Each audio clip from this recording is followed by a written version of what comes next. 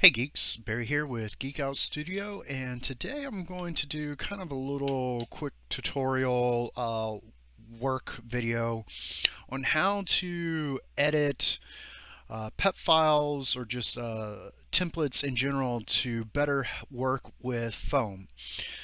Here I'm using Armorsmith Designer, which gives you a workplace. So like click on here. Here's the costume where you size it and place it on your mannequin.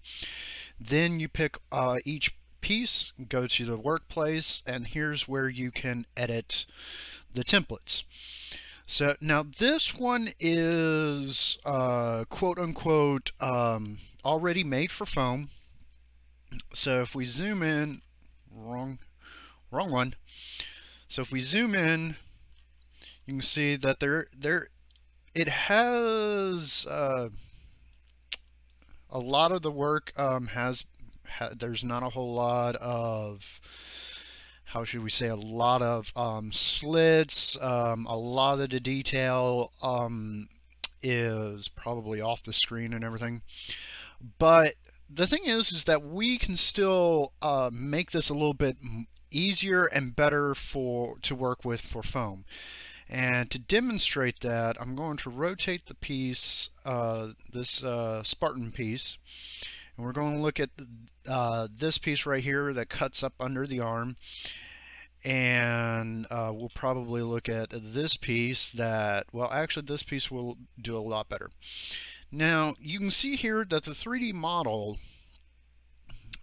once this piece goes together, you basically have two planes. You have the outside plane and then this plane that cuts in around the arm. Now the template, if we go over here, if I click on the right one, so if we go over here, it keeps, this is the piece we're looking at. And if we look at the template, we can see that it tells us basically we're going to fold these lines. Now, depending on the thickness of your foam, for this project I'm using 1/2 inch foam. You can do this, but really it's a whole lot of work and there's no real clean, great way. Basically you would undercut the foam and fold it to this shape. What I tend to do now is that I basically will go around and cut all of these. I'll cut along this line and then determine the angle and basically cut the, how should I say, we're going to cut the pieces according to that angle there. And to do this, it's pretty simple. You just right click, select the join cut option, and then we're just going to come along here and cut these pieces out.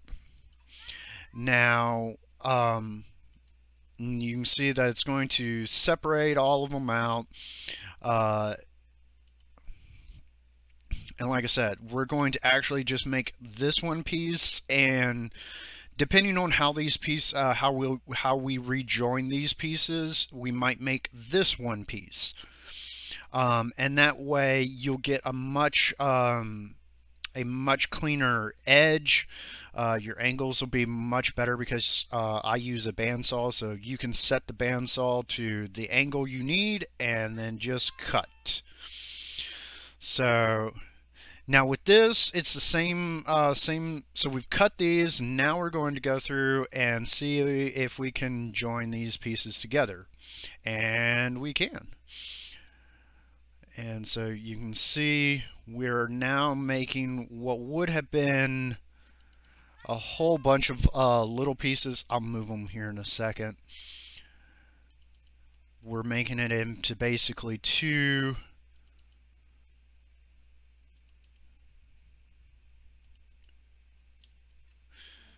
So right click, translate. This will allow us to, and now you can see we now have basically two pieces that once we cut, we'll cut an inside bevel and an outside bevel. We'll cut an inside bevel on this piece and an outside bevel on that piece, to whatever degree we want. Looking at the model, that could be 45 degrees or more, but we set the bandsaw, cut it, and we glue it in place, and we'll get a nice clean seam. We don't have to undercut or anything like that. So with some of these, now we can see here that we've got this this panel here, which aligns with this one. So I'll probably end up doing the same thing and cutting this and doing the same thing we did here. So anyways, that's just a quick little trick I want to share with you. I'll probably go through the whole template and see if I can do basically the same thing across the whole template, just making it a bit more easier, and once it's all done should be a lot nicer to look at template. So anyways, be sure to like and subscribe, or follow. If you have any questions, comments, leave them in the comments section below, and I will see y'all next time.